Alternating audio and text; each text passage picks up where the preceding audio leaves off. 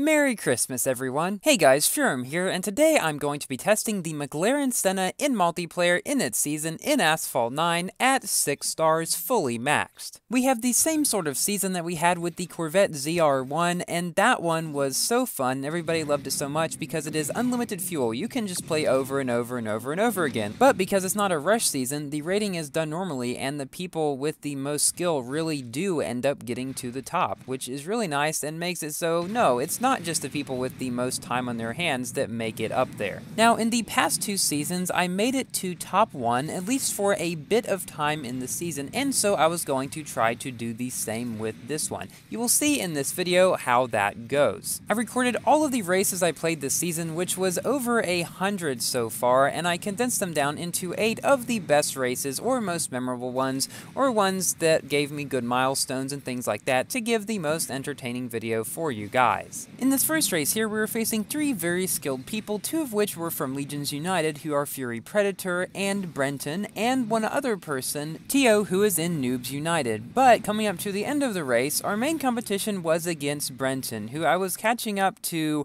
very close throughout here. I took the slightly shorter route, but he landed right next to me, and we crossed the finish line almost simultaneously. Thankfully, neither of us got knocked down, and the 3 Legions United members came up top. That's always nice to see. In this race, I am facing 3 pro team members, 2 of which are Dr. Illusion and Alucard. And since everyone in the season is in the same car, it is pretty much completely skill-based. Obviously, you still have those annoying people who try to knock down other ones.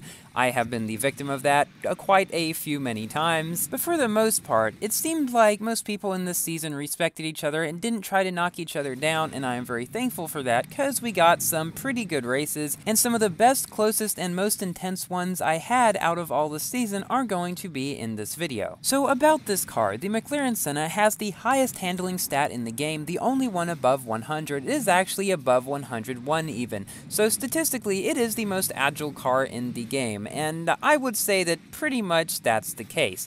Its top speed is not great, but its acceleration is pretty good, and its nitro efficiency is also very good. Now, other recently released cars such as the Batista and Zenvo are better than this one overall. Also, those cars were easier to get than this one. I mean, I was one of 3 people in my club who even managed to get this car, and then I did it with only 1 blueprint more than was enough to unlock it. So it was not easy to get, even harder to star up, and so that is why you don't really see many of them in multiplayer at all. And back when there was the season with this car, the Batista and the Zenvo, you rarely saw people using this one, simply because, number 1, most people didn't have it, and number 2, it really was worse than the other ones, especially at lower stars, because it was easier to star up the other 2, at least by a bit. I have the other 2 at 2 stars. And because of all that, it is nice that we got this season to be able to see, well, for pretty much everybody, how this car is at max, because not many people probably know. I had the opportunity to test it at max earlier. You guys may have seen my video about that on my channel, but not many people did. I really hope that Gameloft continues to do these seasons with the single car and unlimited fuel, because they are so much fun. They allow us to get so much rep for our clubs as well. They're very skill-based, and pretty much for the top players, they are some of the most fun that we have in Asphalt 9. So if anybody at Gameloft is watching this, please keep making these, especially with perhaps some top cars of the game that not many people actually either got or managed to star up very much. So we barely beat Alucard in that race, and in this one we are facing Tio again, as well as Pro Team Speed Rush. His car was purple also, so I knew that he was going to do pretty well. So how am I doing in the Godly Beast special event? I have now 3-starred the Ital design and the Corvette. I am now playing through Stalwart Monkey 3, the main missions, and I have done about 1/3 to 1/2 of the pinned missions in the event. I have still not needed to buy any more relay packs other than those 2 at the beginning for 1,500 tokens. I have, however, spent some tokens on refills to empty the hazard thingy or whatever it's called, so that I can play more races at once, because it's kind of annoying only being able to play 3 hazard races at once when they take 3 of the hazard thingies each, and then your car has 5 or 4 fuel. So yeah, I've been doing that quite a bit actually. But it's not nearly as bad as the Jesco event. I still really think that overall about this event. It is quite grindy, but I think, and a lot of other players, most I really think as well, believe that that is a lot better than a token dump event, especially when you can dump 15,000 tokens on a Jesco and not get it. This race brought me to number 2 on the leaderboard with only RPM Jster ahead of me by about 30 rating. Let's see if I'll be able to catch up to and pass him. So this next race here was a duel that took place a little bit later when I was trying to climb my way up to 1500. And it was not easy. I played, I don't know how many races, kept going up and down from like 1430 to 1470, and yeah, it was a bit crazy. This season was even more of a roller coaster for me than the previous ones. And you know, I said that those ones were roller coasters as well. So in this race here, we have an extremely close battle against Fireball Neo, and he was pretty much on my tail for the entire race. So there is one thing that I want to ask you guys about. So recently on a couple of the tracks, ever since the Corvette season, people have been going some rather unconventional ways, and I think these are new ways that people have found that are actually faster if you have cars with good handling. See, a lot of people go to the right here now in the Senna and in the Corvette, and I've always just gone to the left before because it's always been seen to be faster, but some people have actually gotten ahead of me a bit further by going that way, and I think in most cases it's actually pretty close, but if you have a really agile car, then perhaps it is better to go that way. Also, there's one on one of these San Francisco tracks, Tunnel Jam perhaps, where instead of going to the left and up the barrel roll, you go straight through a bunch of cars that are sitting there. I don't know. Let me know what you guys think about those routes, if they are actually faster,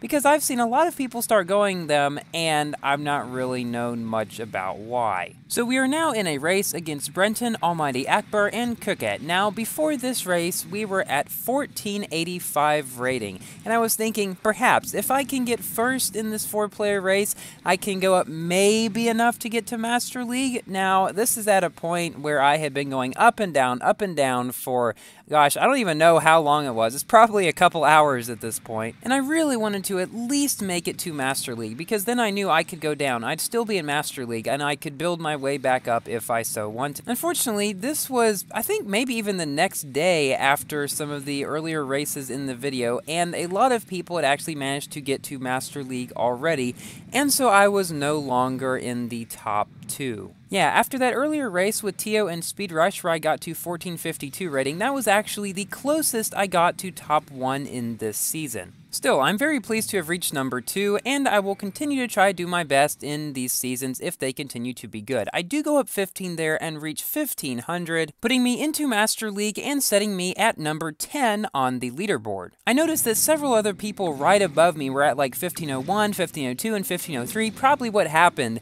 is they were struggling as well to reach Master League, and once they reached there, they were like, I'm done, and they just quit because, well, they reached it, and that's really what they wanted to do, and they were still in the top 10, and because it's so hard to get there, well, not a whole lot of other people are going to be getting there. And still, as I am saying this, there's maybe a couple dozen people that are still above 1500. When this video comes out in about 12 hours after I'm recording this, who knows? So in this race, we're facing Pro Team Hater and RPM Dark JPN. My main competition here was Hater, who was just slightly ahead of me for most of the race. And this is kind of what happened in most of the races where nobody got knocked down, or they weren't physicsed, or they weren't wrecked, or something like that, is because a lot of the people up top have very close to the same skill level and are driving the exact same car. They tend to stay fairly close to each other, and oftentimes wins are not by much, as you have seen throughout this video. So in this race, he comes in first with me right behind him. The reason this race is of consequence is because it is actually the highest that I got to in the season, which is 1512, and I think I was at around 5 or 6 on the leaderboard at that time. But after that, it kind kind of went downhill, and I wasn't able to make it quite to 15-12 again. However, I did get this very good race with Barbaros here,